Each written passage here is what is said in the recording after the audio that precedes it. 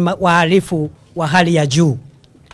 We are going to deploy in this county special forces, elite units of the National Police Service and other national security organs here in Tana River. We are going to deploy the special forces, special units who are specially trained and equipped to deal with serious crimes, including terrorism and banditry. Ndio hawa maafisa wetu ambao wako hapa waendelee na kulinda usalama wa kawaida. Waendelee kushughulikia wahalifu hawa wa mambo kidogo kidogo hapa.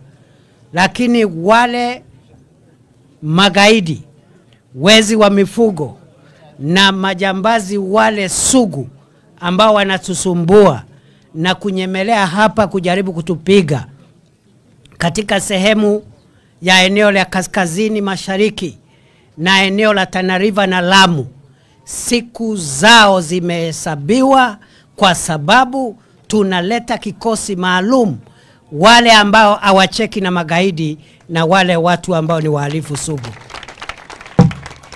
Na wako na wameelekezwa vile watafanya kazi kwa mujibu wa sheria za taifa la Kenya, kulinda wananchi na kulinda nchi yetu isisumbuliwe na magaidi na wale ambao ni magaidi na wale ambao ni wahalifu sugu.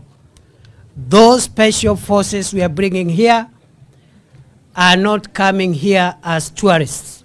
They are coming here to hunt down, neutralize all the threats of terror and other sophisticated crimes that we are experiencing in northern part of Kenya and upper coast, including Lamu and Tana River counties.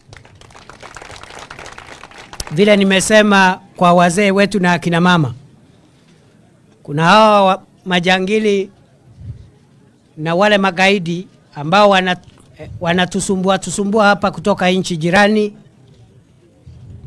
katika eneo la Boni Forest, Northeastern, hapa Tana River kidogo. Tumeamua ni vita kamili baina ya serikali ya Kenya na hawa magaidi. Na wale vikosi ambao tunaleta hapa hawacheki na magaidi, na wanajua jinsi ya kuwashughulikia. Na kama mlivyosikia kutoka kwa rais na amiri jeshi mkuu wa taifa na vikosi vya usalama na ulinzi wa taifa, kwa magaidi na wale wakora sugu, mambo ni matatu. Mambo ni mangapi? Mambo ni wangapi? Ya kwanza, wawachane na ugaidi. Ya pili, wahame Kenya warudi mahali walitoka. Kama hawataki kuachana na ugaidi ama kurudi mahali walitoka, tuwasafirishe ile safari ya mbali ya one way. Sijui kama tunaelewana. Mumeelewa hiyo ni kusema nini? Hiyo safari sio safari ya kwenda na gari, ni safari ile ya kwenda na kwenda na kwenda mpaka wanafika jehanamu kukutana na shetani baba yao. Si namna hiyo? Si tusafirisha hao magaidi? Hao wanajificha wakisema ati ni mambo ya dini ya Waislamu, alafu wanaanza kuua watu. Islamu ni dini ya amani, ni dini ya kuleta amani na uwiano.